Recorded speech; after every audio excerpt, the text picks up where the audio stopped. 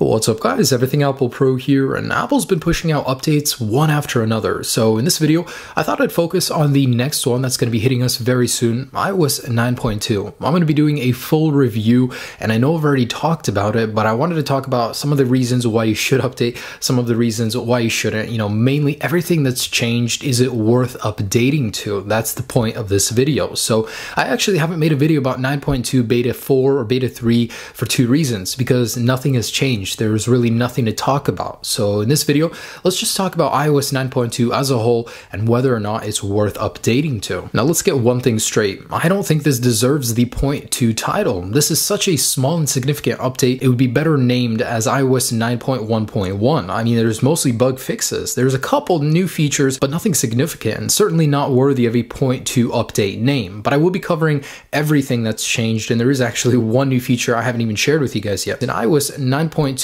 the main focus is bug fixes. iOS 9 overall has been a mess on the older devices and the larger devices. So iPhone 6 Plus and 6S Plus have been experiencing a lot of lag drops during animations. So when you bring up 3D Touch or go to the app switcher, you'd notice a lot of lag. And something that Apple has been focusing on with iOS 9.2 is fixing that. Now, before I get into performance, let's cover all of the changes. Now, this is the one I haven't shared with you guys yet. So if you actually go down to where profiles used to be, you'll notice that it's been renamed to device management. So any profiles you may download in here, if you want to go ahead and trust them, you do have to go into device management. So it has been renamed. 2, iOS 9.2 focuses on the Safari View controller. Now what that means is basically the third-party Safari browser inside of third-party applications. If you're ever using an app from the App Store and you use the browser inside of it, you're not actually using Safari, you're using a watered-down version of Safari. Well, Apple's actually beefed up the features available in that third-party viewer.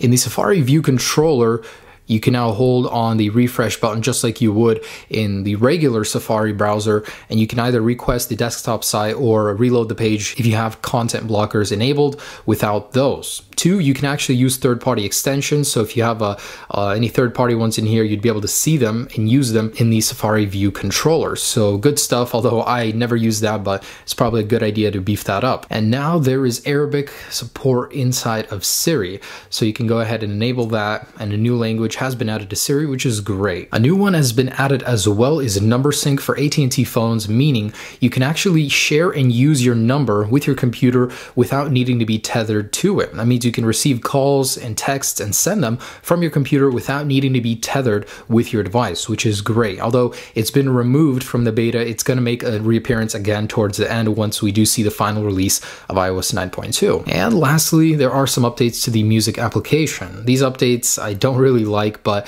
you can actually see which songs are on your device with this new little label right here, a little icon there, and it's, you know, better visible when you go in there. You'll see it right here. So it's a little check mark on a phone, basically letting you know that the phone is downloaded and available for offline streaming. The view over here for recently added is shrunk, which I don't really like. I like to get the most detail. I love this view right here.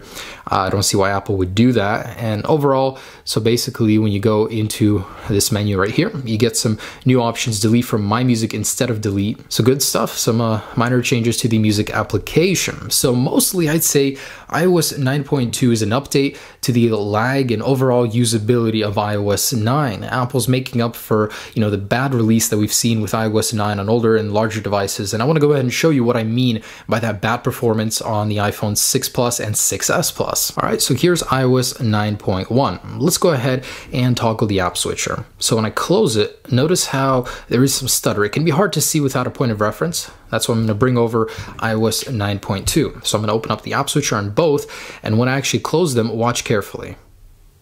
Did you notice that there was a huge stutter? The animations aren't at 60 frames per second on iOS 9.1 on the larger 6S Plus and 6 Plus devices, but it's been fixed on iOS 9.2. So when I close it, you'll notice how smoothly it scrolls to the left instead of just stuttering its way over to the left. And one last time, there you go. Also, same thing for 3D Touch. 60 frames per second animations were not available until iOS 9.2. When I close them, or when I activate 3D Touch, it's a lot smoother on the iOS 9.2 device. There's no stutter or lag. And the same thing can be said for older devices like the 4S. So same thing in the app switcher. When I actually close out of it, there's no lag. It's very smooth on 9.2. Very, very smooth. I gotta give them that. They've made it so much more usable, especially going down into Spotlight sometimes. But getting into the app switcher on this guy can be a little stuttery, as you can see right there. So when I close them, it's definitely smoother on 9.2.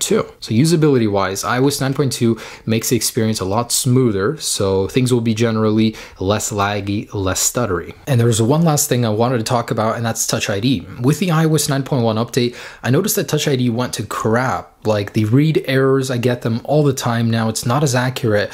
I don't know what possibly could have happened, but it's definitely a little bit better in iOS 9.2. Now, these are both empty, but generally iOS 9.2 seems to have better accuracy when reading. I don't get as much false readings in iOS 9.2, so I want to say if you were experiencing Touch ID problems in iOS 9.1, that has been remedied in iOS 9.2. All right, guys, so there you go. iOS 9.2, although it's not out just yet, it will be very soon. Trust me on that. We're nearing the end of the developer stage, so we're going to be seeing iOS 9.2 out in the wild very soon with a few new features, nothing major, but the smoothness, silkiness, I absolutely love it, especially on the 4S. Older devices, you'll notice the most, but the larger ones like the Plus models, you will notice that the animations are so much better, and that is definitely very welcome with 9.2. It's not a very large update, should be 9.1.1, but you know, whatever Apple gives us, I'll download it, I'll update my iPhone because it'll run better in the end. So should you update to 9.2? Certainly, especially if you're experiencing issues with